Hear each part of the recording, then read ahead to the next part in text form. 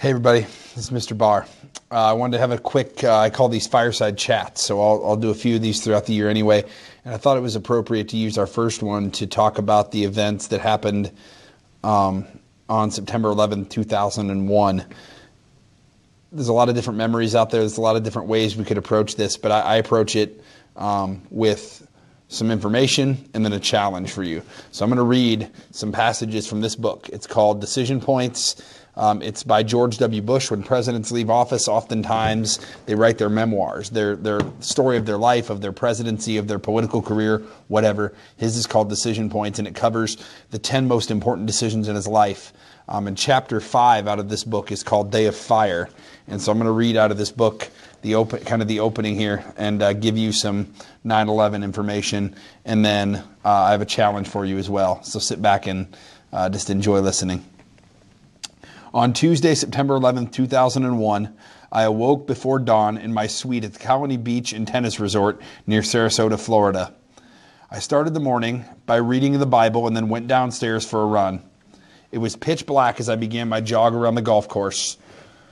The Secret Service agents had grown accustomed to my exercise routine. The locals must have found this run in the dark a little bizarre.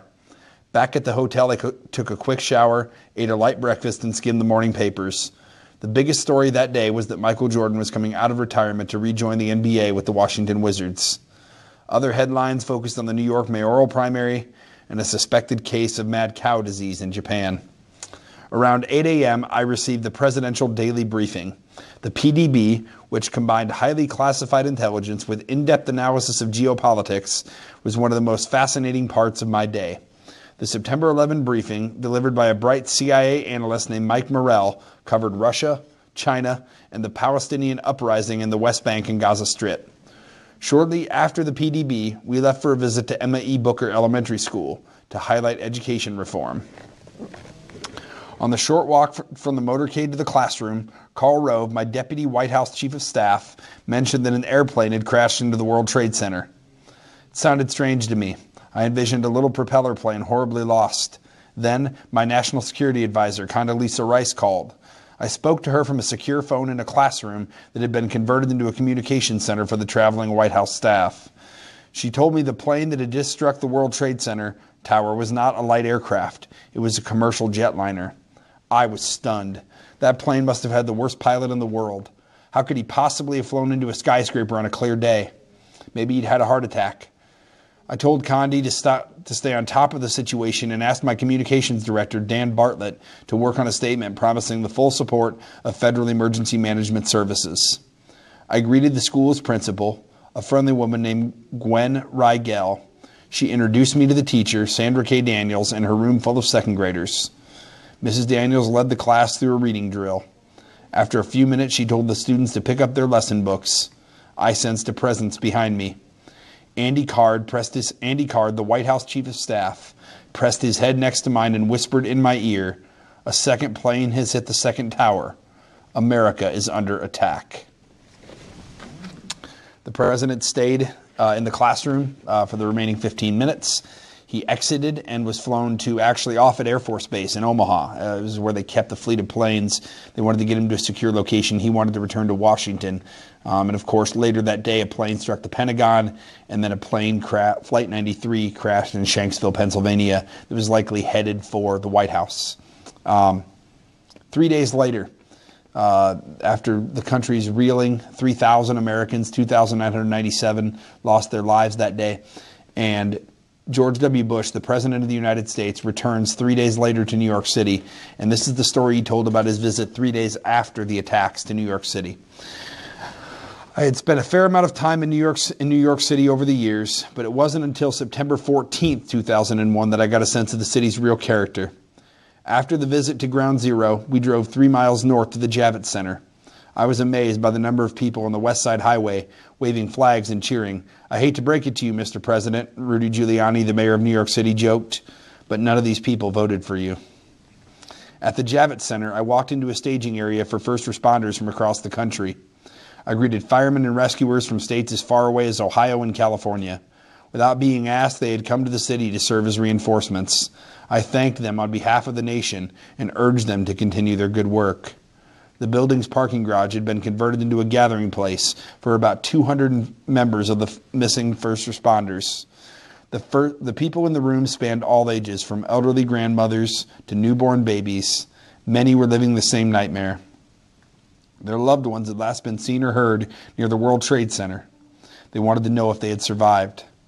I had just seen the debris of the tower. I knew it would be a miracle if anyone emerged, yet the families refused to give up hope. We prayed together and cried together. Many people asked for pictures or autographs, and I felt awkward signing autographs in a time of grief, but I wanted to do anything I could to ease their pain. I asked each family to tell me a little bit about their missing loved one, and then I said, I'll sign this card, and when your dad or mom or son or daughter comes home, they'll believe that you really met the president. As I came to the last corner of the room, I saw a family gathered around a seated woman. I sat down next to her, and she told me her name was Arlene Howard. Her son was a Port Authority police officer who had had September 11th off, but volunteered to help as soon as he heard about the attacks. He had last been seen rushing into the dust and smoke 3 days later. As I was getting ready to say goodbye, Arlene reached into her purse and held out her hand. It contained a metal object. This is my son's badge. His name is George Howard. Please remember him, she said as she pressed the badge into my hand. I promised that I would. I served 2,685 days as President of the United States after Arlene gave me that badge, and I kept it with me every one of them. As the years passed, most Americans returned to life as usual. That was natural and desirable. It meant that the country was healing and people felt safer. As I record these thoughts, that day of fire is a distant memory for some of our citizens. The youngest Americans have no firsthand knowledge of the day. Eventually, September 11 will come to feel more like Pearl Harbor Day, an honored date on the calendar and an important moment in history, but not a scar in the heart, not a reason to fight on. For me, the week of September 11 will always be something more. I still see the Pentagon smoldering, the towers in flames, and that pile of twisted steel. I still hear the voices of the loved ones searching for survivors and the workers yelling, "Do not let me down," and whatever it takes. I still feel the sadness of children, the agony of burn victims, and the torment of broken families. I still marvel at the bravery of the firefighters and the compassion of strangers and the matchless courage of the passengers who forced down that plane. September 11 redefined sacrifice, it redefined duty, and it redefined my job. The story of that week is the key to understanding my presidency. There were so many decisions that followed, many of them controversial and complex, yet after September 11, I felt my responsibility was clear. For as long as I held office, I could never forget what happened to America that day. I would pour my heart and soul into protecting the country, whatever it took. Ladies and gentlemen, we're almost 20 years post 9/11 now, and I think the country has healed, and I think it's gotten better. I think we've moved on with our lives, and there's nothing wrong with that. And my challenge to you isn't to remember September 11th. It certainly is. I want you to remember the 3,000 Americans that died and the incident that happened, because we've been at war your entire life. And part of that is because of what happened on September 11th. The president made a decision, George W. Bush, that we weren't going to let terrorists hit us again. We were going to go to them before they came to us. And there's lots of stuff that goes into that and lots of back and forth about whether that was the right decision, but that's the decision he made. But my challenge for you today is to, yes, remember September 11th. It's going to be like Pearl Harbor. For you, it's a historical event. But I want you to live like September 12th. Here's what I mean. On September the 12th, 2001, not a single American cared who won the next presidential election or who won the last one.